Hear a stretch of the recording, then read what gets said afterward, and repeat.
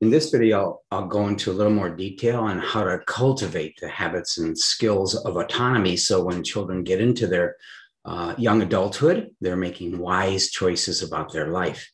You'll remember that when we talk about autonomy, as it might be known in a young adult, mid to late teens, early 20s, it means I'm making choices about my life that are going to help me to grow and are going to be impactful to the people around me.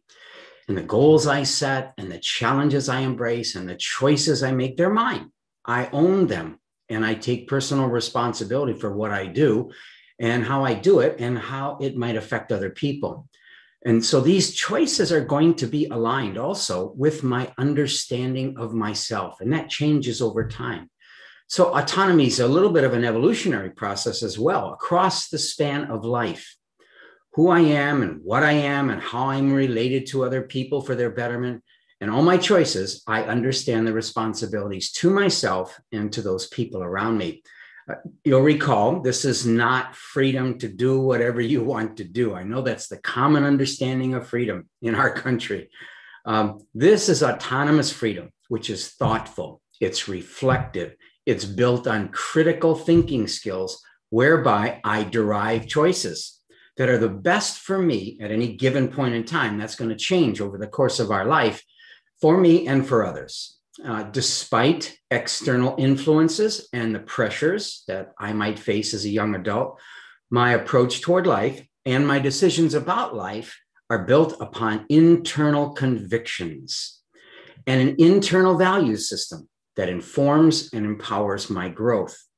Now, this educational momentum that we've been defining education to be, that fuels autonomy, also relies on the principles of the early start and the cumulative advantage. That is when habits and skills are cultivated early in life and persist. Then over a course of time, there is a cumulative advantage with young people. When they face their teen years, they develop the kinds of skills to make them successful. All right, so what needs to happen in order to build up this momentum toward self-autonomy? The role of the educator becomes what I'm going to call a partner for choice or a partner in choice. That's your role, to practice what I call a kind of co-choosing with children. We partner with them on how to choose. As a partner, we educate a child's thought process that wrestles with what choices should be made and why those choices should be made.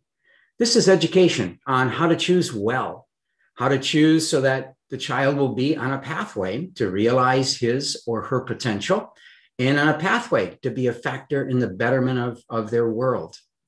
So as educators, I'm sure you know well, there is a culture outside of our homes, outside of our schools, outside of our protective bubble of our children that has a powerful influence on the children. And in this environment, in this cultural environment, it continually challenges our children and gives them reasons to shun, if not completely ignore, a pathway of growth, choose other things to focus their life on other than their own improvement. That culture does not help children make good choices. That culture does not hold or support or promote a mindset for growth and thriving. So you have to realize these pressures push on our children all the time. And it's our responsibility, the educator, the teacher educator, the parent educator, the coach educator, by being a partner in and for choice to establish a pathway for our children that causes them to reach higher and a better life. All right, so what exactly is a partner in choice? First, the partner in choice recognizes that in order for a young person to become autonomous at some point in time, they first need a rich, deep, expansive, and even inspiring accumulation of knowledge and experiences. You see, good choices in life need to be informed. How can I decide what's best for me if I don't know the choices that are available to me? So it's that knowledge base that we draw from that helps us make good decisions in the future. So consequently, this is going to be interesting. Although we're talking about choice, the younger a child is, the less choices they have, or I should say, they need mostly guided choices. I mean, that's beside what kind of ice cream do you want or what kind of a birthday party do you want. I guess they could have whatever choice they want on that. But younger children, they're not equipped to make good choices about their life. Nearly everything they choose is going to be based on how they feel. That's to be expected. Autonomous wisdom, however, is built on a foundation of knowledge.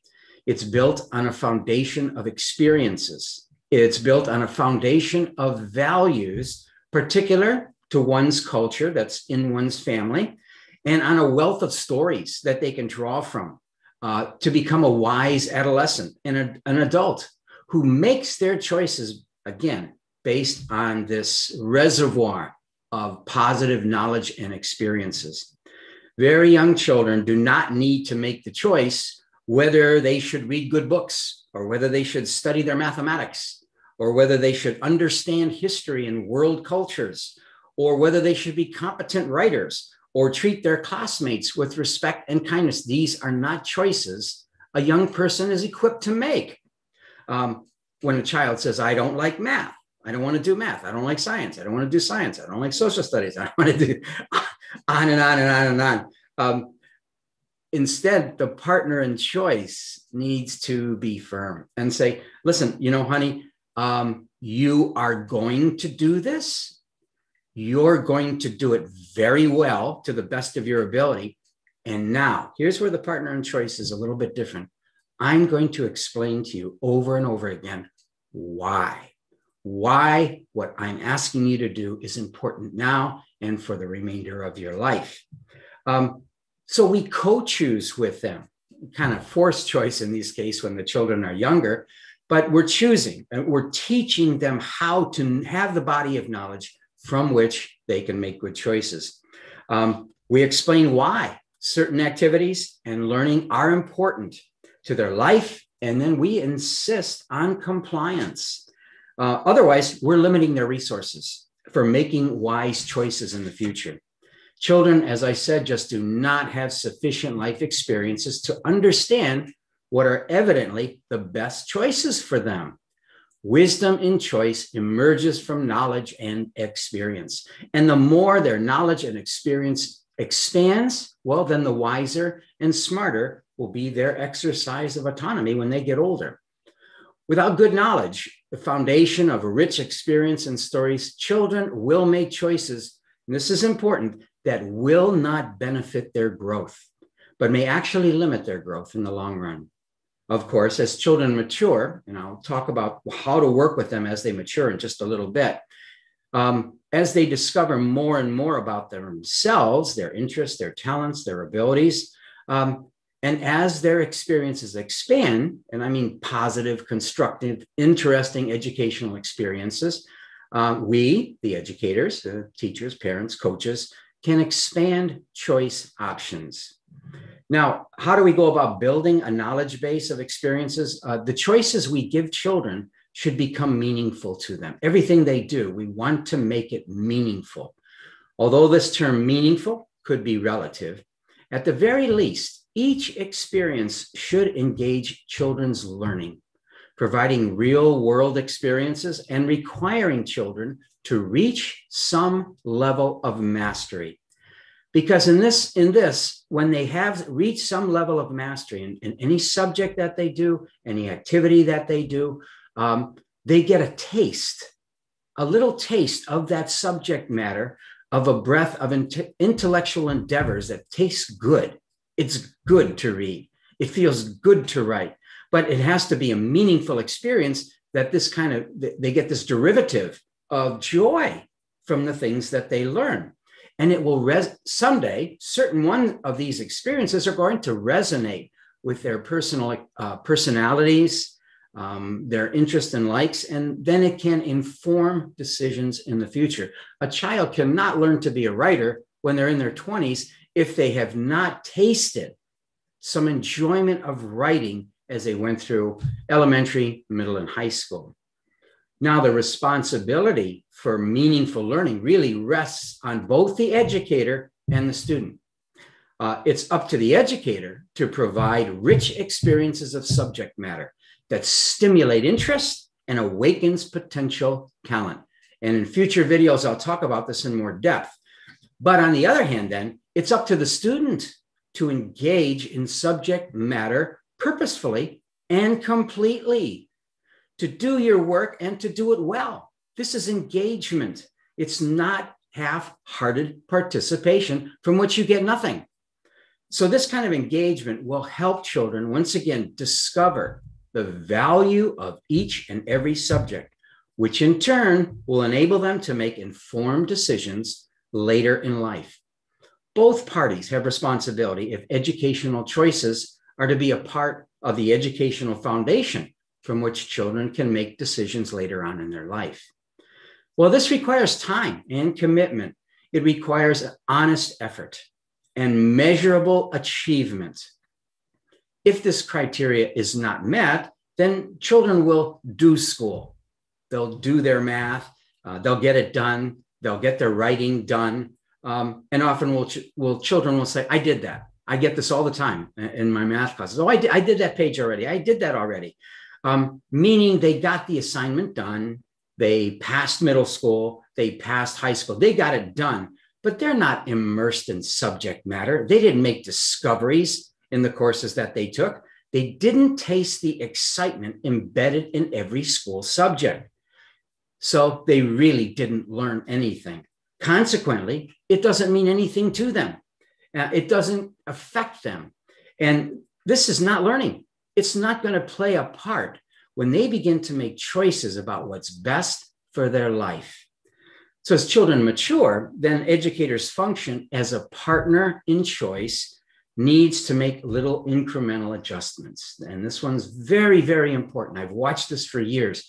And if you miss the adjustments, whether you're a teacher or whether you're a parent, you can cause yourself a lot of frustration, as well as your son or daughter. The role of partner of choice shifts.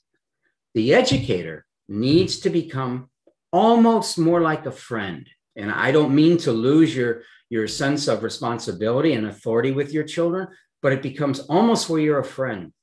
And usually as children grow older, it's only natural. They want to make their own decisions without parent or teacher input. And the role of partner in choice has to change. Here, the partner in choice helps the student or the child draw upon the years of experience they have, the values that they've accumulated over time, and then to think about the choices that they have. The guidance through the process of making good choices is more than the outcome, which is a good choice. That's where the coaching takes place, walking them through the process. As young people mature, they need training and support, how to think about making good choices. It doesn't just happen. It needs to be nurtured. And then how to derive decisions that will lead to their growth and their impact on the world around them. That process is something where they need a partner who talks with them, a friend. Well, this is hard work for the partner in choice because if you remain in a top-down authority position, you're going to lose your posture as a partner in choice. You're going to be on the outside looking in with little influence over your children except to demand obedience. And that often results in children's rebellion. They just don't want to listen anymore. Remember, as children mature, they want to do it. They want to do it on their own. This does not mean, however, that you cannot play an influential role, key influential role. But that role is now to help them learn how to think about how to make good choices. So we position ourselves as a friend with them. We listen to them. We give them a chance to exercise their thought process. Then we ask a lot of questions. And we might challenge how they're thinking, or we might challenge the way they're approaching something, and whether or not it's rising, their decisions are rising to the level of being beneficial for their growth and for that of their friends. From my experience, children love this kind of partnership. You honor them, you respect them, you listen to them, And then very carefully and wisely ask them questions, the same way you'd ask questions of yourself when you're making similar kinds of decisions. Partners in choice value the process of thinking together like a partner, like a friend. And then you got to let the reins go. It depends on the age. That you have to know by the children you're working with when you can let them go or let them make choices, because sometimes the choices are going to be bad. And that's a part of life. I don't care how old you are, we still make bad choices. And we take responsibility for them. But they have to learn they've got a friend, they've got a partner, someone guiding them in those decisions that they have to make. And we know mistakes may come. Now, the second thing that the partner of choice or the partner for choice is to pass on is a value system. That kind of undergirds decisions, what I believe, what I hold. So when they make choices in life, those choices are driven by reasoned values, which they learn from the educator. That's the parent or the teacher. What we believe about setting goals and about hard work and about perseverance and resilience and about kindness and compassion for others. We're infusing them of these kind of values. It supports reasoned choices, which enhance personal growth and considers what is best for the people around me.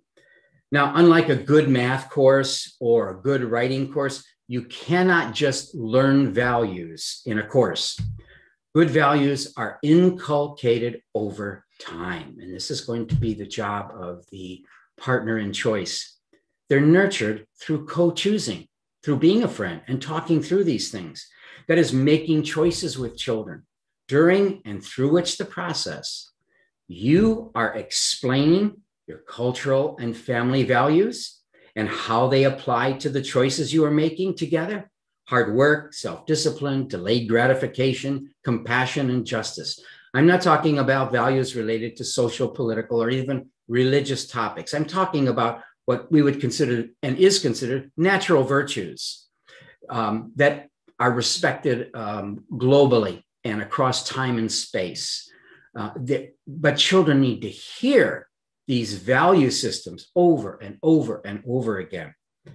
They're nurtured through instruction, through modeling your own and pointing out models that are in your sphere of influence, through stories. And each lesson, each model that we hold up to the children, each story that we tell them about hard work and perseverance and people of compassion and people of kindness is like a coat of values paint. You spread a coat of paint on them that educates a child on how to look at the world in a productive manner. So this value guidance is persistent, it's consistent, and it is enduring over a long period of time. You may repeat the same lessons over and over and over again and wonder to yourself, when are they going to get it? It doesn't matter. It seems like there's no effect. Often we say, well, I told them that already. It doesn't matter. The effect over and over and over again speaks to their heart and to their conscience. And it's a painting that occurs over a long period of time. That paint may chip. You may see when your son is or daughter or students are out of high school and they're in college and they do things and you think to yourself, where did you learn that from? Well, that's just what happens. There's a chip in the paint. But the issue is lifelong lessons imparted consistently over time, they're effective. They speak to them long into the future. Every sort of reminder of good moral conduct is just another layer of paint.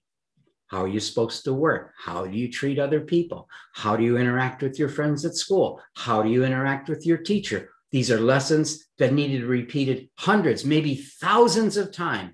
And every time it's a coat of paint. But when these lessons are administered in kindness and in love and in tenderness, not authoritatively or why aren't you like this, but over and over again, gently, kindly, but repeatedly and persistently, the values paint, seeps deeper and deeper into the wood. And whether you can see it or not, your practice of being a partner in choice, of co-choosing, of communicating in a kind, loving, friendly, but directive way with children, your incessant reminders of good behavior will have an enduring effect on how students or your son or your daughter exercise their productive, autonomous living in their young adult life. I hope this is helpful. Thank you.